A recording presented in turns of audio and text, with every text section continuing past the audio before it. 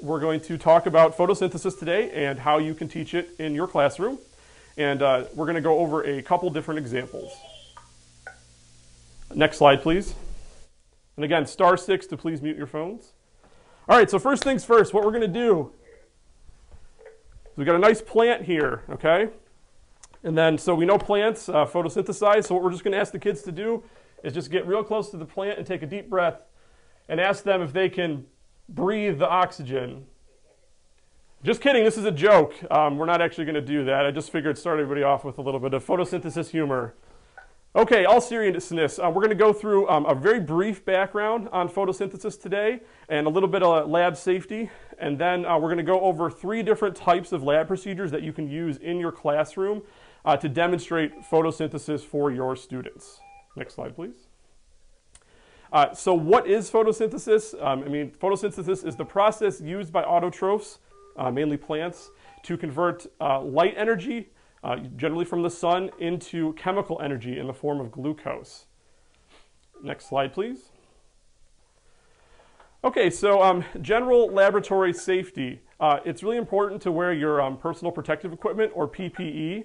As you can see, I am wearing a lab coat. I've got my safety glasses on. You could also use safety goggles. And I'm going to go ahead and put on some gloves.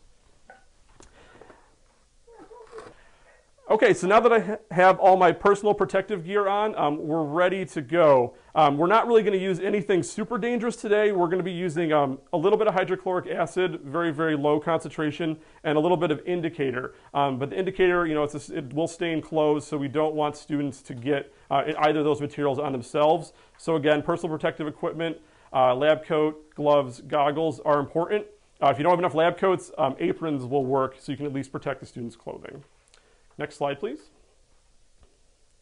Okay, so the first thing we're going to talk about is we're going to demonstrate photosynthesis using a color change. So how we're going to do that today is we're going to need all of these materials here. So we're going to need 4 tubes with caps.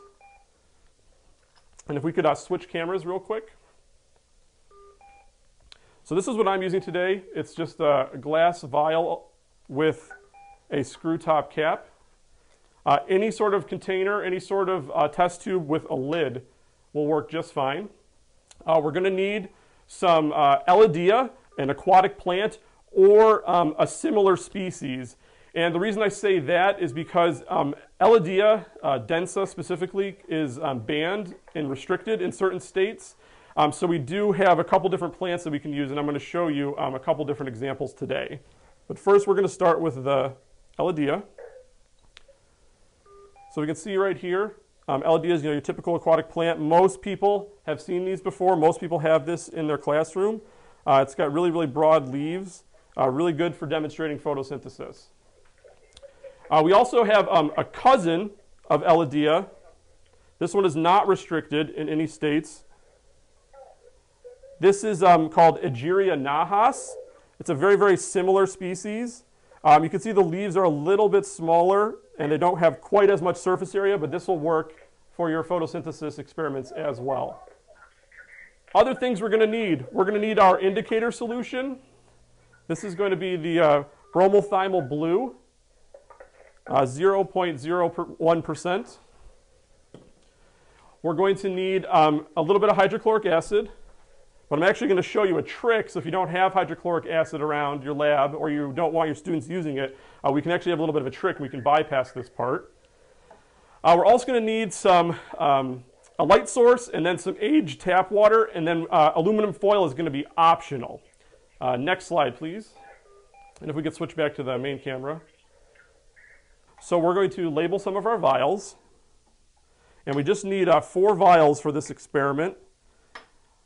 I chose the labeling because we're going to be putting different vials under different light conditions, darkness and light. But as long as you have them all labeled individually, it doesn't matter as long as you know what is in each vial. Okay, so what we're going to do is then we're going to take each vial and we're going to fill it about 2/3 of the way with water. And this is just your aged tap water.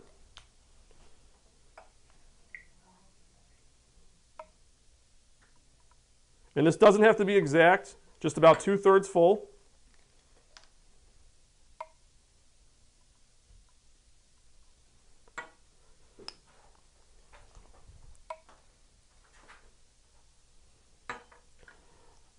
All right, so now that we have our vials or test tubes full 2/3 of the way with water, we're going to add a little bit of our indicator solution. And if we could switch cameras, please, while I do this. All right, so we're going to add just 1 drop of indicator.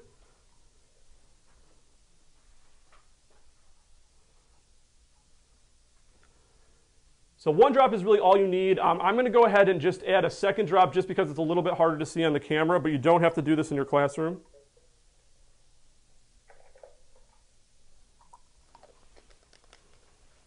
Next slide, please. Okay, so now that we have our indicator, what we want to do is we want to give it a quick swirl just to make sure it's uniform. And you can see there's kind of a faint blue color to the solution.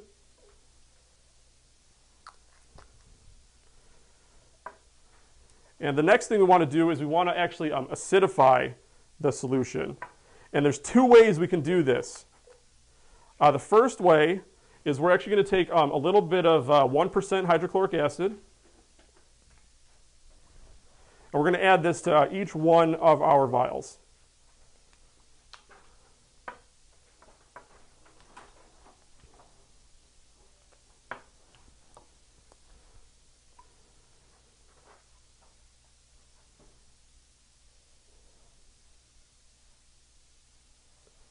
Okay, so this is a little bit harder to see, so I'm going to go ahead and add just a little bit more indicator.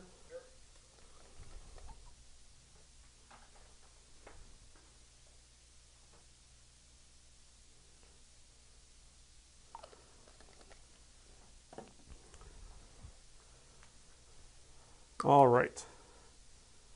So you can see now that these vials actually have a, here, I'll move these real quick. We actually have like a little bit of a yellowish hue now. So I hope everybody can see the yellowish hue. So these went from blue to yellow. So when we add the hydrochloric acid and the bromothiamyl blue, the indicator, these are going to turn yellow, and this means that the solution is now acidic. Now, if you don't want your students to use any sort of hydrochloric acid, there is another trick you can do. You can actually take your solution and you can actually blow bubbles into it with a straw. And what this will actually do is this will make the solution, you're going to be putting CO2 in, and then this is actually going to create carbonic acid, which will then also turn your solution that yellow color. Okay, so now that we have all of our solutions acidified and ready to go, we're going to cut some of our aquatic plants. So I am going to be using the Elodea densa, but again, if that is restricted in your state, we have other substitutes available. So you don't need a whole lot. We're just going to take our sprig. We're going to cut it to about 1.5 inch pieces. Okay, so we're just going to take each of our sprigs and we're going to put 1 sprig into our containers labeled L1.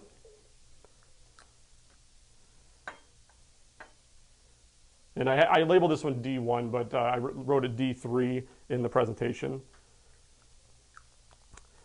So now what we're going to do is we're going to take our 4 samples.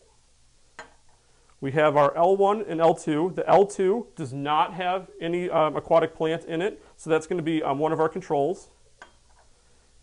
And then we're going to take our D1 and our D2, or D3 and D4 as I labeled it in the presentation.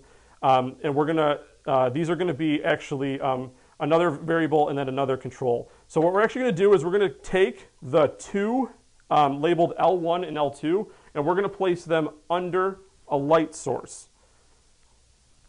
And then what we're going to do is we're going to take our labeled D1 and D2, and we're actually going to place these in total darkness.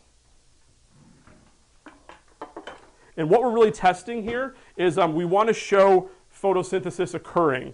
So what's going to happen is the solutions are going to go from yellow to back to blue as the plant gets to photosynthesize.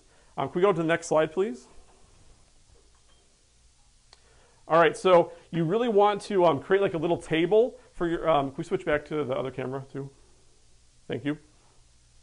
So you want to create a table with each of our variables, and you want to record the color when you start. So in this particular, so for this case, they all start off as yellow. And then we have the L1 and the L2. So once again, L1 is with the plant, and then L2 is without. And we want to place those in the light. And then we want to place the other two in the darkness. And this is the part where it gets kind of variable. If you use Eladia densa, it takes about half an hour for there to be enough photosynthesis before we can see any results. Other plants take a different amount of time. And this can be really great for the classroom. Depending on what you use and how much time you have, you can actually use different species, and you can like test that, and you can have kids write different hypotheses about how different plants might affect photosynthesis. So I'm going to fast track it. I actually prepared some of these ahead of time, and I'm going to go ahead and show everyone the color changes. So if we could go back to the side camera, please. All right, so this, again, is about after half an hour. So this is our L1 with plant and then also in light. And you can see now we have a very, very vibrant blue color. So this actually shows that the plant used up the CO2, used up that carbonic acid, and underwent photosynthesis. So it actually took some of that carbonic acid out of the water, and therefore the solution's a little bit more basic again. Whereas the one without the plant, also in the light, still yellow. So no photosynthesis occurred, and now we have just still a yellow color. And then we also have this same thing. We have the plant that was in the darkness. So again, we have that yellow color, no blue. And this plant did not undergo photosynthesis because there was no light. And again, just another control for the in the dark without a plant at all. And then I also repeated this for our other species, the Egeria nahas. So again, we can see darkness, yellow, no photosynthesis. And then light with the nahas, we have photosynthesis and the solution turned blue. Next slide, please. Hey, Bobby, while we're taking a break real quick, why does water have to be aged for this? You don't want chlorine in the water. Yep, so the question was, why does the water have to be aged? You don't want to have chlorine in any of these experiments.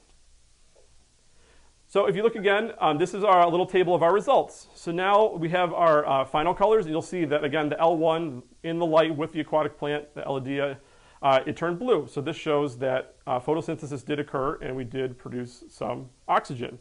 So it's a really easy way to demonstrate photosynthesis by color in your classroom.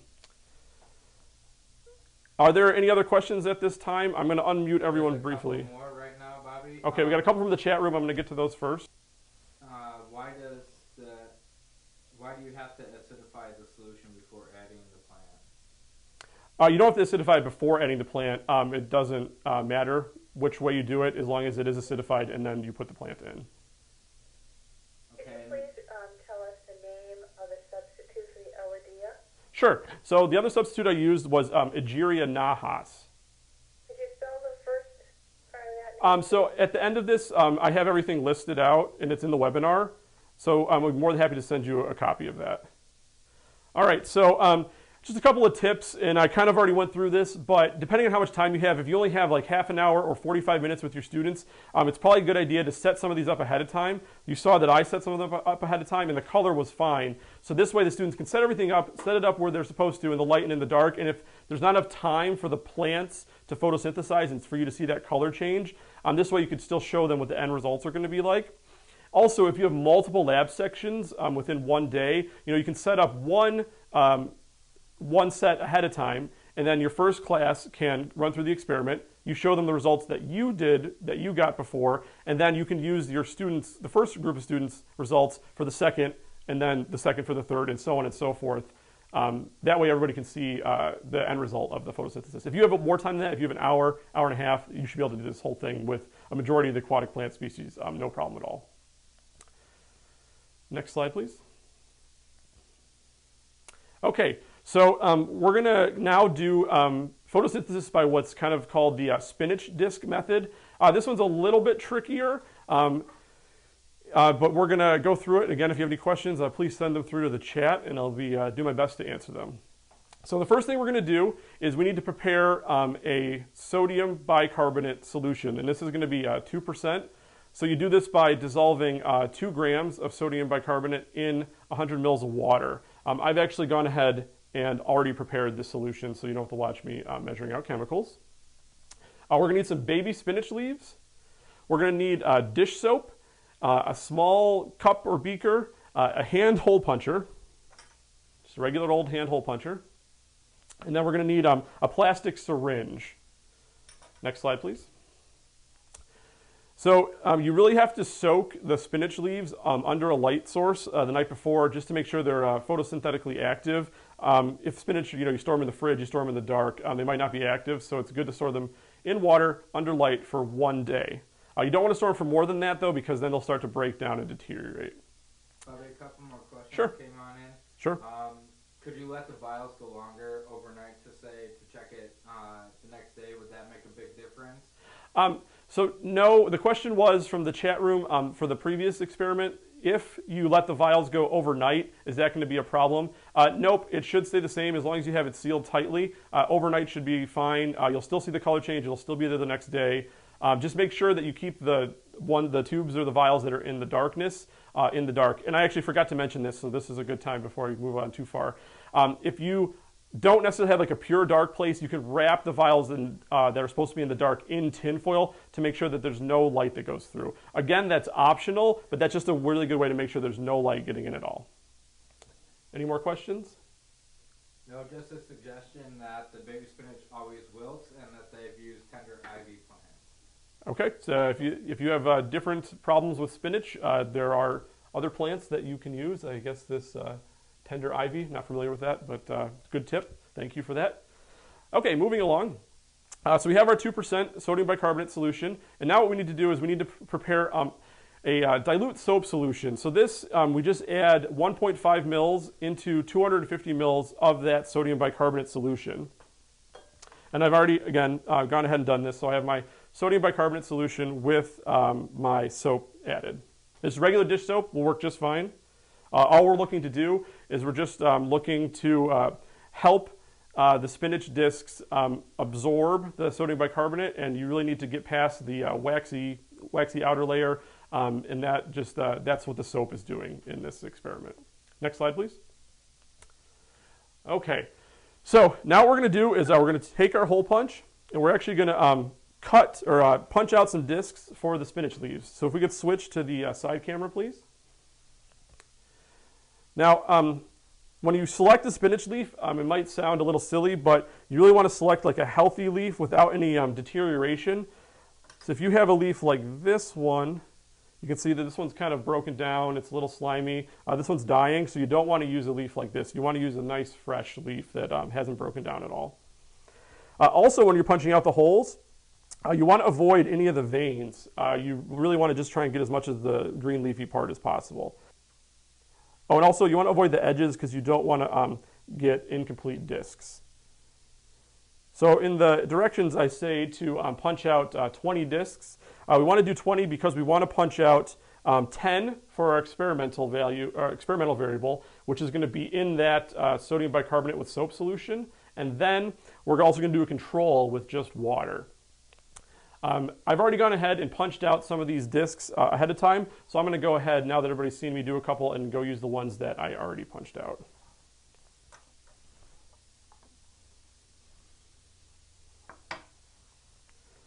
Okay, so we have our leaf discs here, and now what we're going to do is we're going to take our syringe, and this is just a plastic syringe. You just want to unplug the plunger. And now we're going to use some forceps, so we're actually going to just put our spinach discs inside of the plunger.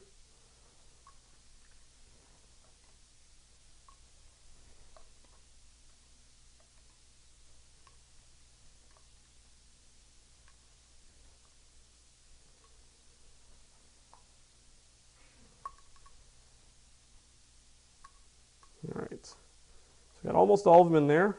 There's a couple more.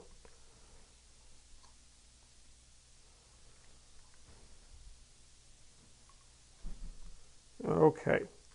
So now that we got our discs into the syringe, can everybody see that? The discs in the syringe. We're going to go ahead and we're going to actually draw, first before we draw any liquid, we're actually going to put the plunger back in. And we're actually going to expel as much of the air as we can without damaging any of those discs. So that's pretty good right there. So right up at the tip.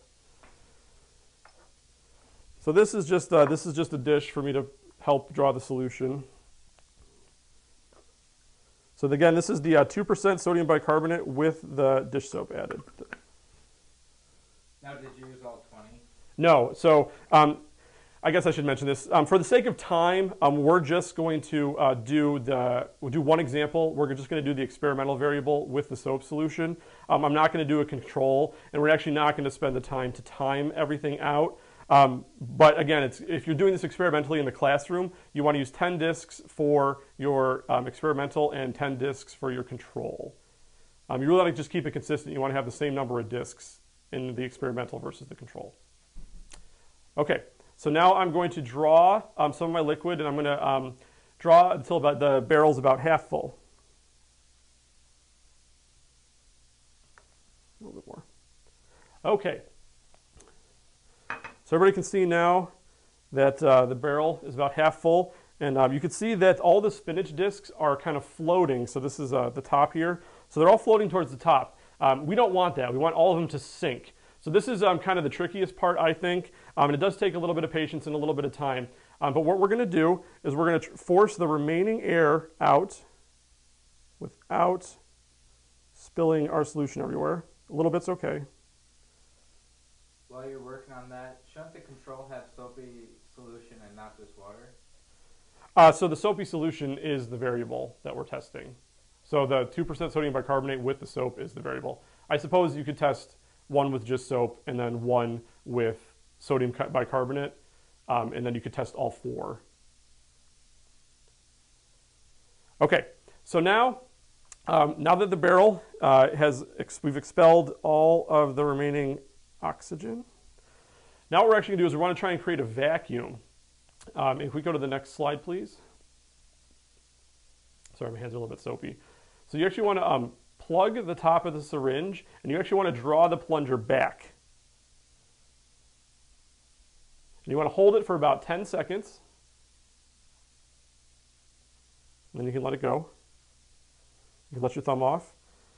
And what we're looking for is we're looking for all these spinach discs to sink. And that hasn't happened yet, so we're going to do this a couple more times until all of our discs sink. So again, plug the top and then pull the plunger back with the hole plugged, creating a vacuum. And this is really just taking all the air out of the discs. Okay. So you can see we're starting to get some of them to fall. Oh, there we go. So some of them are starting to fall down towards the bottom. We still have a couple floating, so we're just going to do this a couple more times.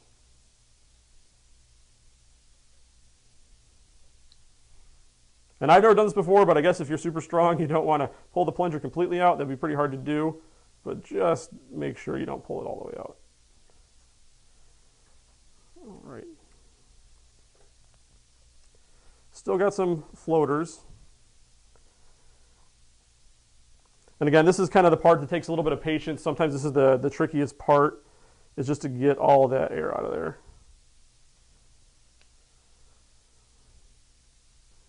Going to give it one more time, and then we're just going to go ahead and move forward.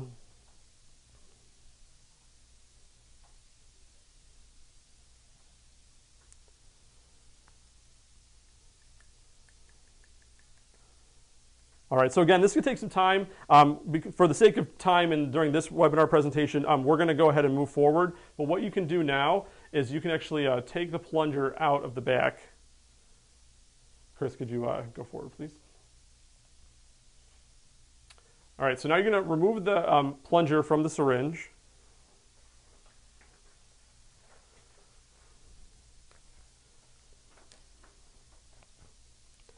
All right, and now what we're going to do is we're actually going to take just like a small cup, and you want to fill it about 3 centimeters full with water, or so it's like 3 centimeters off the table. And you just want this distance to be consistent between your experimental and your controls. And then what you're looking to do is you're actually looking to you want all the spinach discs, and again, with we want all these to sync, so it's really important to make sure they all sync ahead of time.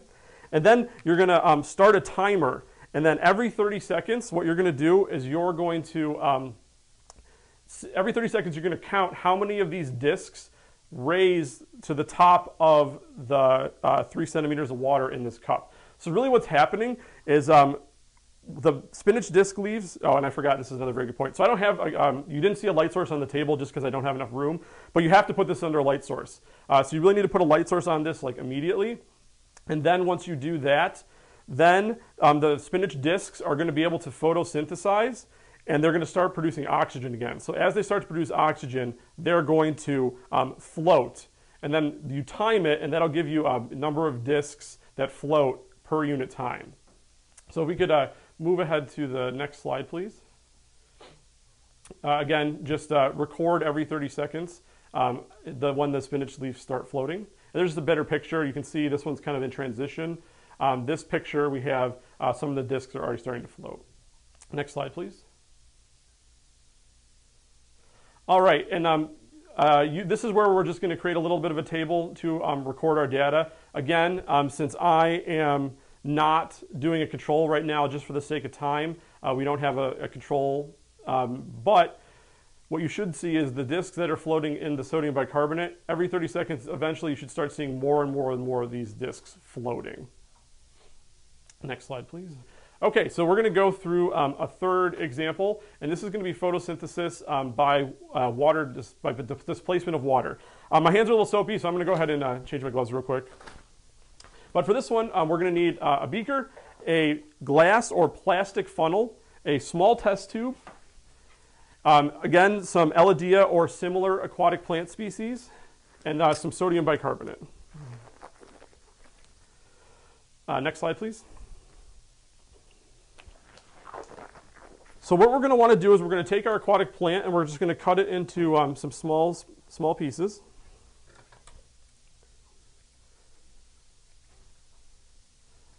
For this right now, it doesn't matter how many you cut because this is just going to be qualitative. Okay, so we've got our Elodea cut, and what we're actually going to do is we're going to assemble, oops, wrong one. It's kind of a goofy looking apparatus, but we're going to take our beaker. So this has just, again, aged tap water to remove any of the chlorine. And then this also has the sodium bicarbonate in here, again, just a little bit for a carbon source. And can we switch cameras back, please, to the side camera? Thank you, and bring the PowerPoint to the front. All right. All right, so what we're going to do is we're actually going to take a test tube, a small test tube, and we're going to fill this with water.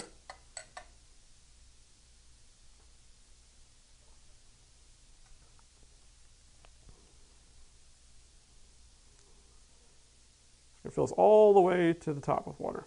All right, so now the test tube full of water. You can see that.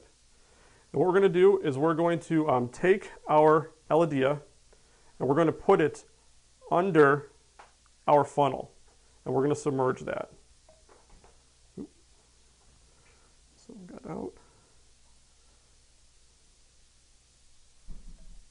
There.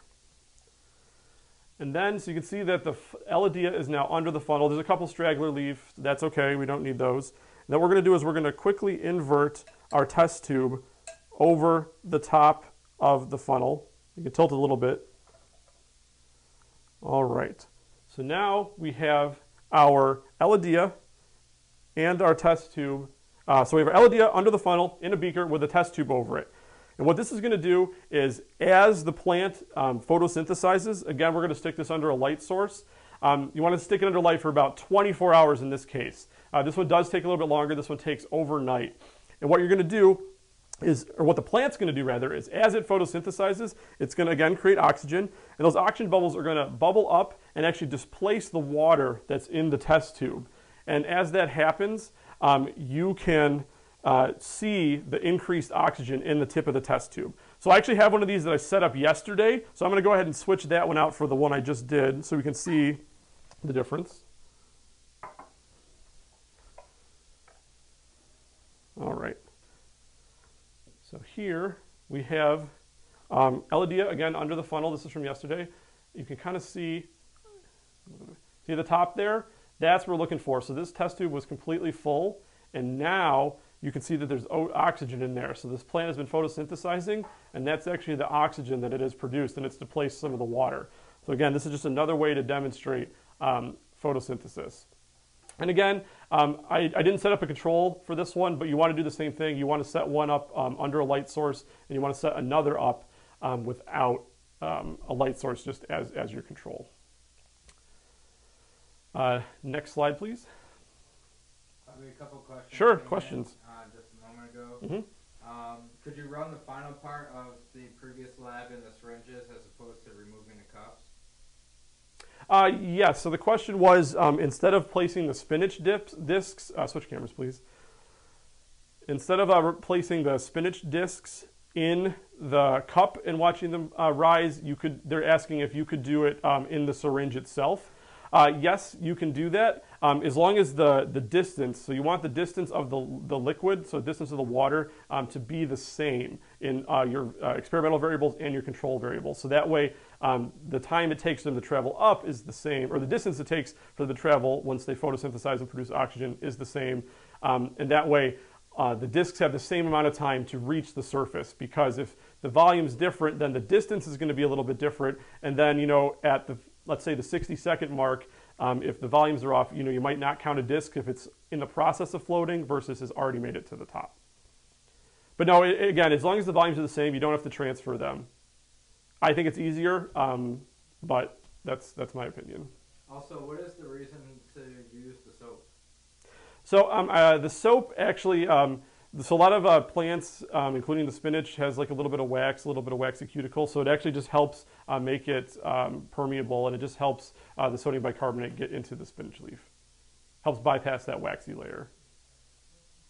And can we still use distilled water instead of aged water?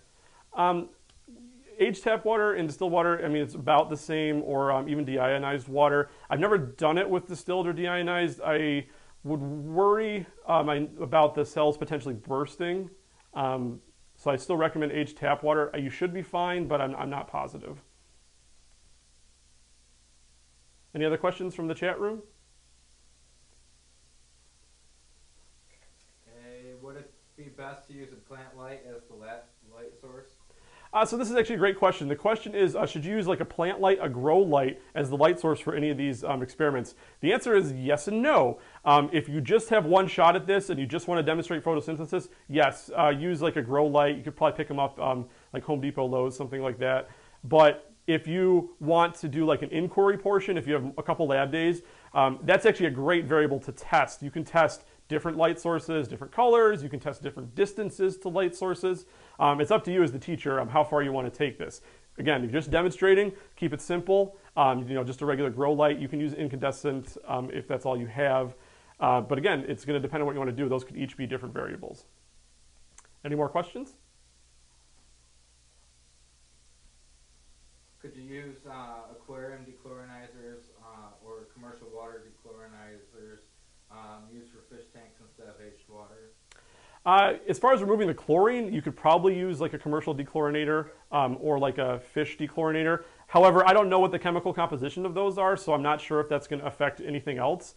If you do use it, it might be also beneficial to set out some aged tap water. I think you're going to be fine. Like if you forget to set the tap water out and you have no other time to do this, I would say go for it. But again, I would recommend using aged tap water. Also, how can this be done to obtain quantitative data? We'll get there. So no, I'll talk about a little bit about how we can do some quantitative analysis with actually a couple of these different studies. Okay, so this is going to kind of be hopefully a little bit of an exciting part. What I actually did is I actually set up, so going back to the inverted funnel with the water displacement method. So again, oxygen is produced by the plant. It gets captured up here in the top of this tube. So what I actually did earlier is I had another one of these set up actually over the weekend, and I had a lot of O2 gas. So what you can actually do is you can light a match and quickly blow it out and then drop it into the test tube, and it should ignite.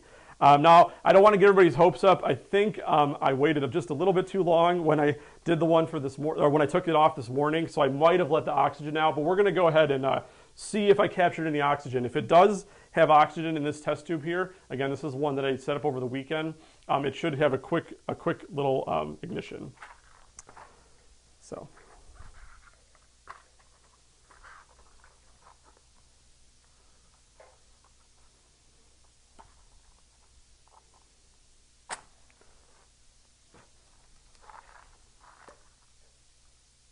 Didn't quite get it. There was a little bit of a sizzle. You probably weren't able to see that. I apologize. But if you do have oxygen in there, you should just see a quick little puff of flame as the oxygen is consumed.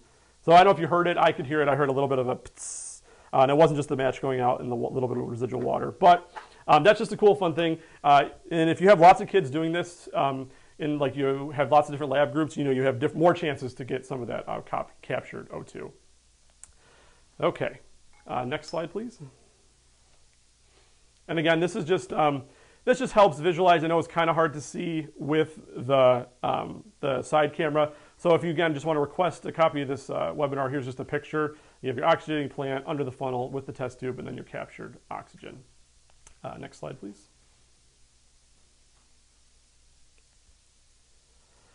Okay, so again, for further inquiry on any of these, we can change some of the variables. You can change your light source. Like I said before, you can change the distance from the light source. You can also change the different type of plant used. So again, I'll give you guys a little bit of a reminder. The Nahas takes a little bit longer. It doesn't have quite as much surface area, which is another thing if you want kids to maybe test reasons why different plants change the rate of photosynthesis. That's a good reason, surface area. So you can definitely change what plants you use. The more you have, the more different variables you could test. And then I want to just talk a little bit, we had a question about how to do this quantitatively. So really what you can do is we can take one of our samples earlier. We'll go ahead and do it this way. So we can take one of our samples from earlier. So you can just take a small vial, and then we can put a piece of our plant in the vial. And for this, if it's quantitative, you do want to have the exact same amount. So you probably want to either do length or maybe even measure out like grams of the aquatic plant. But you're going to put that into the vial. And now what I have is I actually, if we could switch cameras real quick. So what you're going to need is you're going to need a stopper that fits into whatever size container, vial, test tube that you're using. And you need it to have a small hole in the top. And what we're actually going to do is we're going to take a small pipette, and we're actually going to insert the stopper into our vial, just like that. And you really need a tight seal, okay? And then you're going to take the tip of your pipette, and you're actually going to put, just dip it in some water. So you can see there's a little bit of water in the bottom of the tip. And then you're actually going to insert that directly into the stopper with the hole. And you should actually be able to see that little bit of water move up the pipette. Push a little bit more, but you can see it move. All right. So you can see, now it's a little bit hard to see in that camera, but right here in the pipette, this is actually where the water is. You can kind of see a little bit contrast in color. So this is actually where our water is. So now we can actually record this as our initial volume. And what we actually do is we'll again place this, place this in the light. And as the plant photosynthesizes, what's going to happen, again, oxygen is going to be produced, and that little bit of water is actually going to move up the pipette. And then depending on, again, this is up to the teacher, how much time you have, how much time you want to let the students test this. You can actually get milliliters of oxygen produced over units of time. So that's probably the best way to go ahead and make this quantitative. And again, it's really only requiring 2 more pieces of equipment. It's the exact same setup as the first by color, except you don't need the indicator. And then you just put the stopper in with the small pipette. Now, the only problem is making sure everything fits, right? You need to have enough of the same size stoppers. You need to have enough of the same size pipettes that fit, and you got to make sure all the seals are tight. But again, you can really get a good rate on that, and you can graph it or do whatever you want. And then you can test different variables. You could do different plants. You could do light and dark, distance from light, different types of light, and then all these things, you can see the rate and how different that is. Could we switch back to the main camera, please? And next slide. So all the materials I use today are available at wardsci.com, excuse me. So for those of you teaching more advanced level science courses, we do have a couple full kits available. We have a photosynthesis and respiration kit, and that's actually where the photosynthesis by color comes from. It's part of that kit. That kit also comes with a respiration study, but that's comes with all those vials I use today. It comes with all the caps. It comes with the plastic syringe, or sorry, it does not come with the plastic syringe. That's a different kit. But it comes with everything you need to do the photosynthesis by color.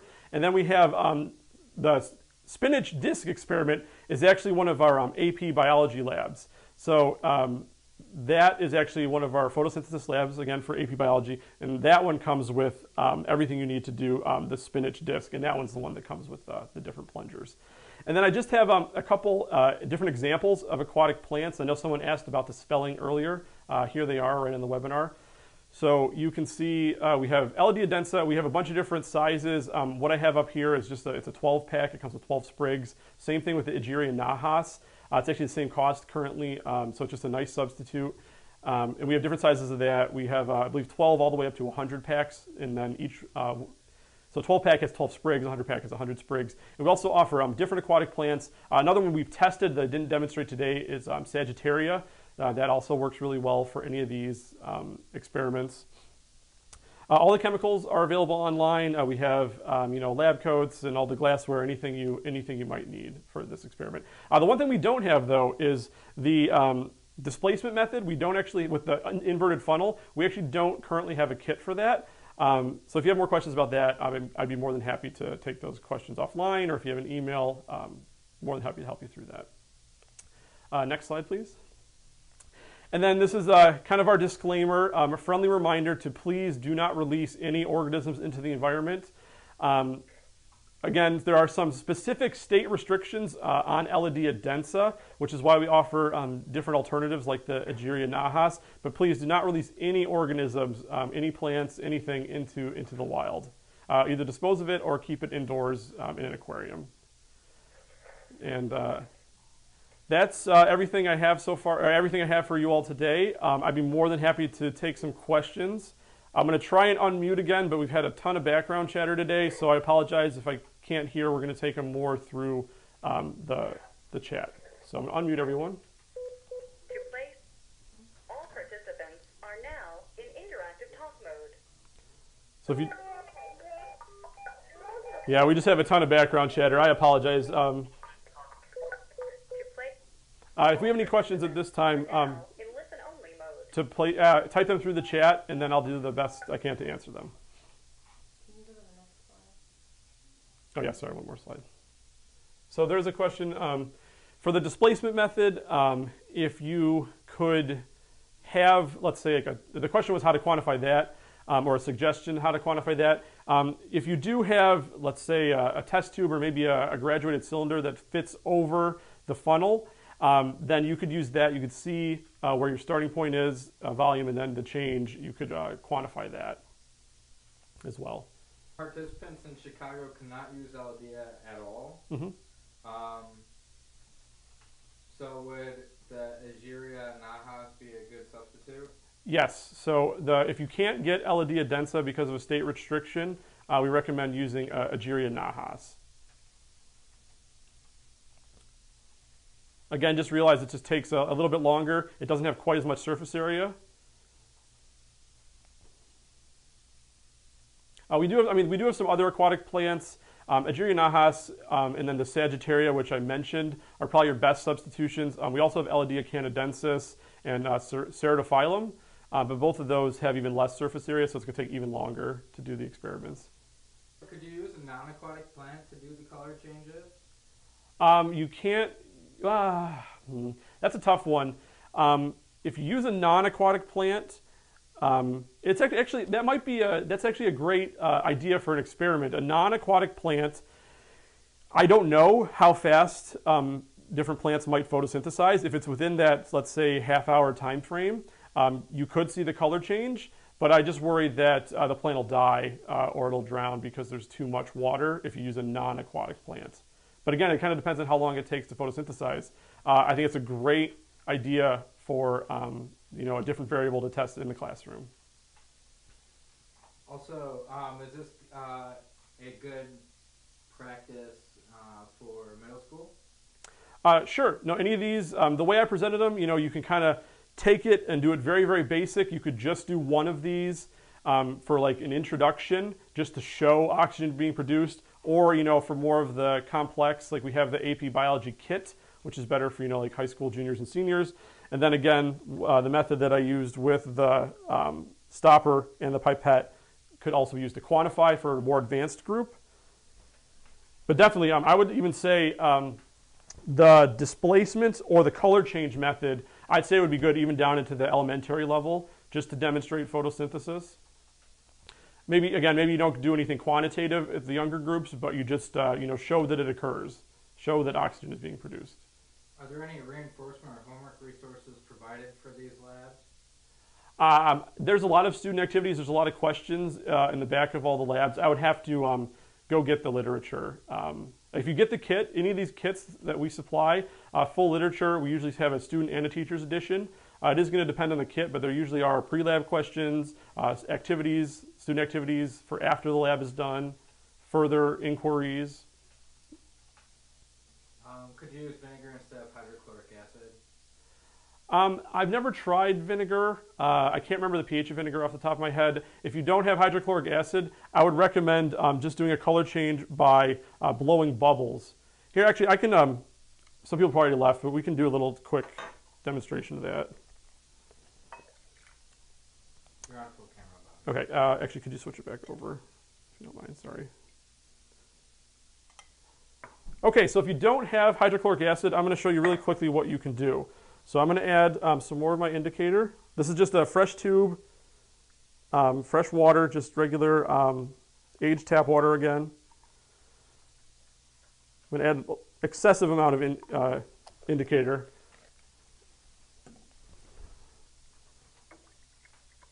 Just mix it around a little bit so everybody can see that blue color now. So now what you're going to do is you're actually going to take like a small straw and you can actually blow bubbles into this.